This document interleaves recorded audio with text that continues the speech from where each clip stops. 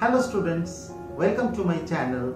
This is Shantanu from ARTY KRAFTY. Today I will discuss some of the sculptures and monuments of Mauryan, KUSHAN and GUPTA dynasty. So let's start.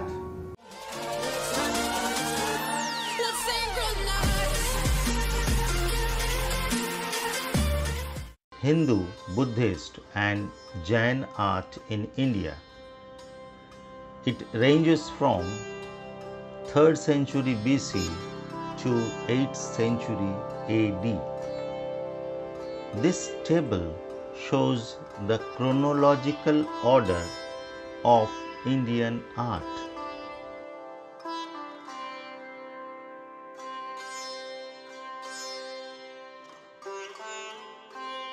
The term Hindu, Jain or Buddhist art are general classifications to distinguish the art of one group of monuments, paintings, cave temples and architecture, etc.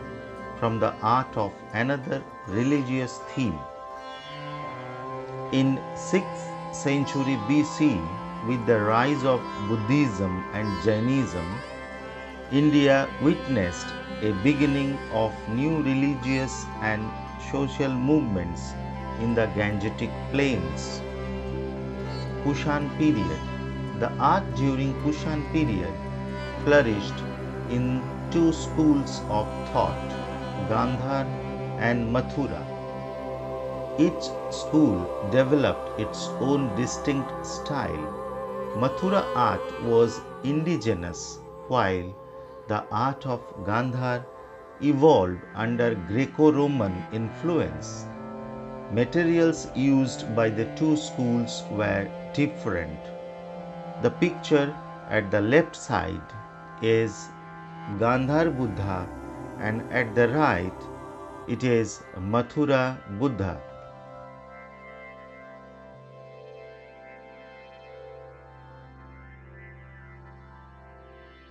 This chart shows the difference between the Gandhar and Mathura art styles.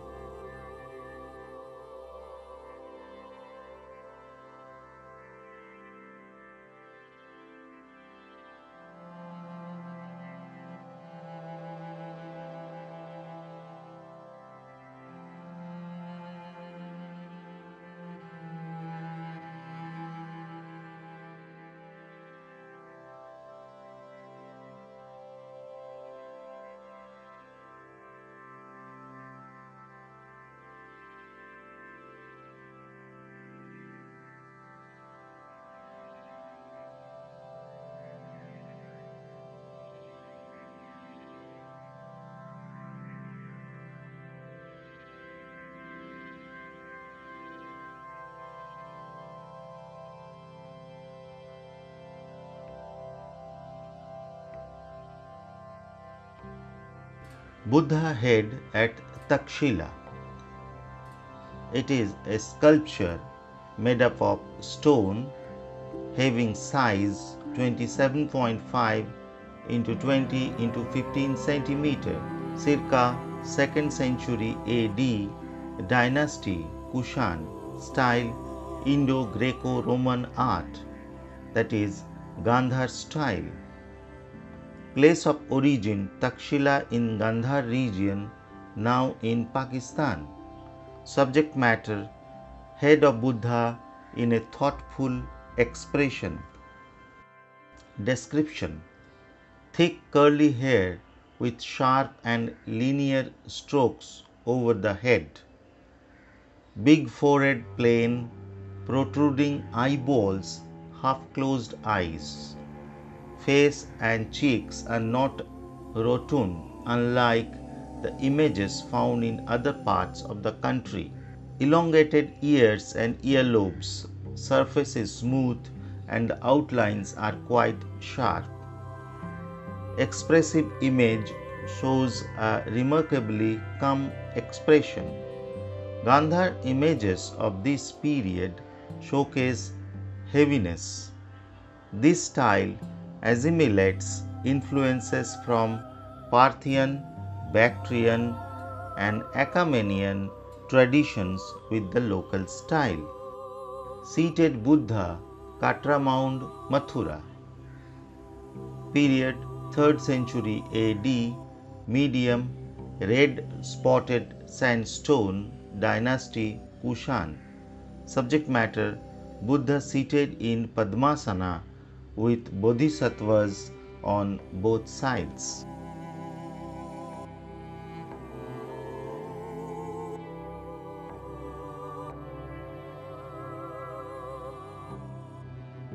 Description: Buddha with two bodhisattvas attendants. Buddha is seated in Padmasana, that is cross-folded legs. Right hand is in Abhaya Mudra, raised above the shoulder level, and left hand is on the left thigh. Hair knot is vertically raised. Sculptures of this period from Mathura have light volume and a fleshy body. The dress covers only the left shoulder. Buddha is seated on a lion throne. He has a large halo which is decorated with geometric motifs. The face is rounded, having fleshy cheeks. The attendants are identified as Bodhisattva Padmapani and Vajrapani, two flying figures diagonally above the halo.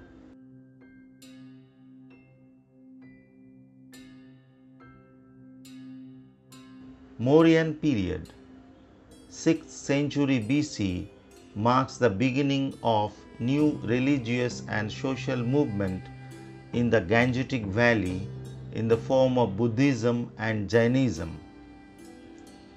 Magad emerged as a powerful kingdom and consolidated its control over the other religions. By the 3rd century, a large part of India was under Maurya control. Ashoka emerged as the most powerful king of the Maurya dynasty.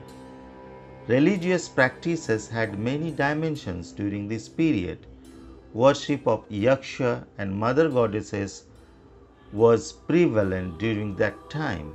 Yaksha worship was very popular before and after the advent of Buddhism, and it was assimilated in Buddhism and Jainism. Construction of stupas and viharas became part of the Buddhist tradition. However, in this period, apart from stupas and viharas, stone pillars, rock-cut caves, and monumental figure sculptures were carved in several places. Lion capital of Sarnath. It is a pillar of polished sandstone, circa 3rd century BC, dynasty Mauryan, collection Sarnath Museum, Uttar Pradesh. Subject matter: a sculpture of 4 lions standing back to back on an abacus. It was adopted as the official emblem of India in 1950. Description: it is one of the finest examples of sculpture from Mauryan period and was built by Ashoka in commemoration of Dhammachakra Pravartana, or the first sermon of Buddha. Originally, it consists of 5 components: the pillar shaft, the lotus bell or base, a drum on the bell base with 4 animals proceeding clockwise, that is abacus, figure of 4 majestic adorned back-to-back lions, the crowning element Dharma Chakra or Dhamma Chakra. Dharma Chakra, the fifth component said above, a large wheel, was also a part of this pillar. However, this wheel is lying in broken condition and is displayed in the site museum of Sarnath. The capital has four Asiatic lions seated back to back, and their facial muscularity is very strong. They symbolize power, courage, pride, and confidence. The surface of the sculpture is heavily polished, which is typical of the Mauryan period. Abacus has the depiction of a chakra in all four directions and a bull, a horse, an elephant, and a lion between every chakra. Each chakra has 24 spokes in it. This 24-spoke chakra is adopted to the national flag of India. The circular abacus is supported by an inverted lotus capital. The capital without the shaft, the lotus bell and crowning wheel has been adopted as the national emblem of independent India.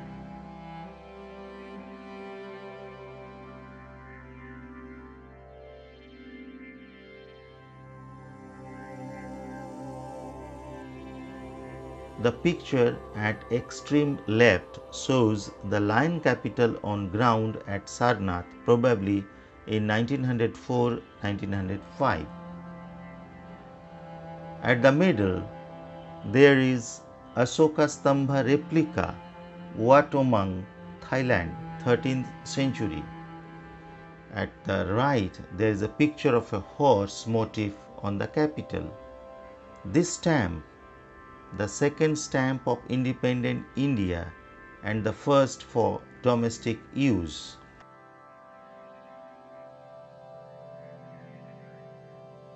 Chauri bearer, Didarganj.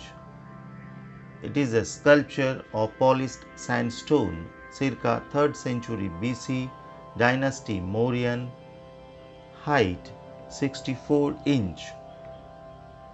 Subject matter, a life-size sculpture of Yakshi holding a chauri, that is, fly whisk.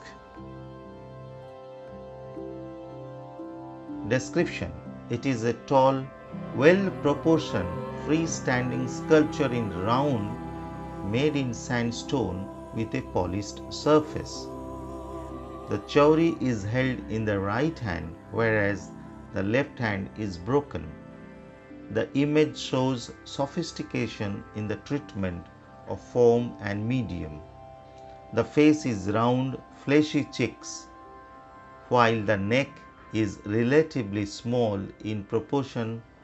The eyes, nose, and lips are sharp. Folds of muscles are properly rendered. The necklace beads are in full round and hanging the belly. The tightening of garments around the belly rendered with great care. Every fold of the garment on the legs is shown by protruding lines clinging to the legs, which also creates a somewhat transparent effect. Thick bell ornaments adorned the feet. Heaviness in the torso is depicted by heavy breasts. The hair is tied in a knot at the back and the back is clear. Fly whisk in the right hand is shown with incised lines continued on the back of the image.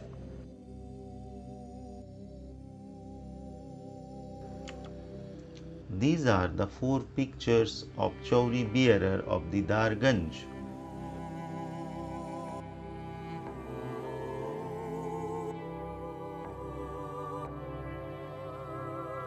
Gupta period. The Gupta dynasty is an important dynasty which ruled ancient India between 4th century to 6th century.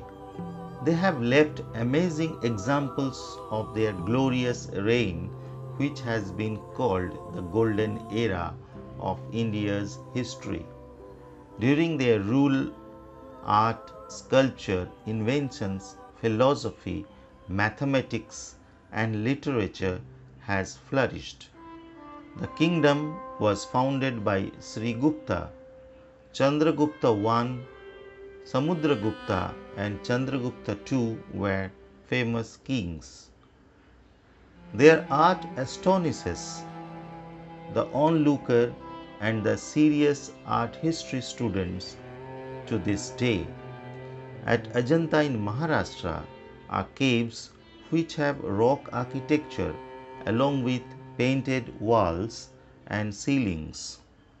A typical Gupta sculpture are Chaita halls and Biharas for Buddhist monks in the form of a monastery.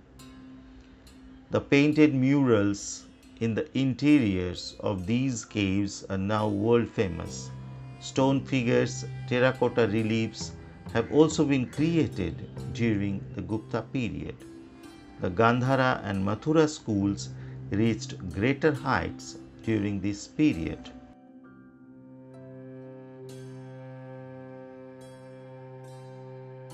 Seated Buddha of Sarnath.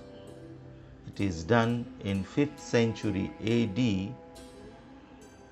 Medium Chunar sandstone, Dynasty Gupta. Subject matter: Buddha preaching the first sermon and turning the wheel of law at the deer park in Sarnath. Description: Buddha is seated in Padmasana. Image represents Dhammachakra Pravartana, which is evident from the figure in the panel below the throne. The panel has a chakra in the center and a deer on each side. Buddha's hands are also shown in Dhammachakra Pravartana Mudra placed below the chest. Body is slender and slightly elongated. The outlines are delicate and rhythmic. The robe clings to the body, showing its transparency. Face is round, although the cheeks are less rounded as compared to the earlier images from the KUSHAN period. Lower lip is protruding. Eyes are half closed. Usnisha has circular curled hairs.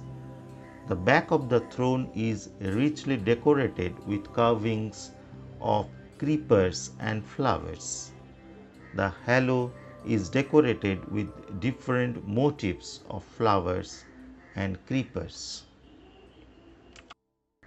At the left, this is the picture of Buddha of Sarnath. At the right, there are two enlarged pictures of the throne.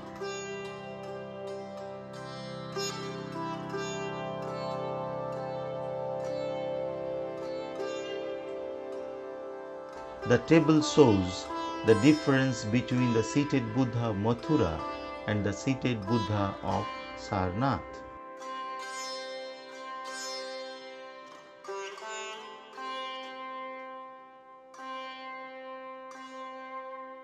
Jain Tirthankar.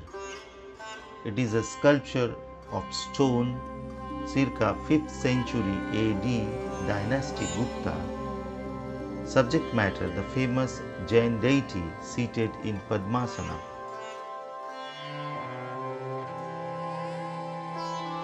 Description: many Jain sculptures were found near Vidisha, which belonged to the early Gupta period. This sculpture of Jain Tirthankar is seated on a square pedestal in Vajra Pariyankasana Mudra, with both the hands are kept one above the other.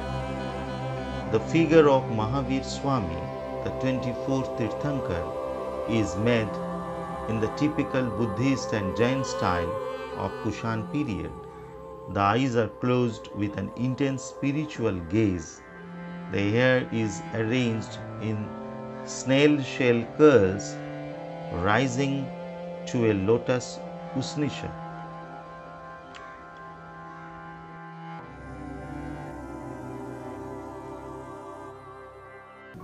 Thanks for watching. Please like and subscribe. And if there is any doubt or query, please put a note at the comment box below. See you in the next video. Bye.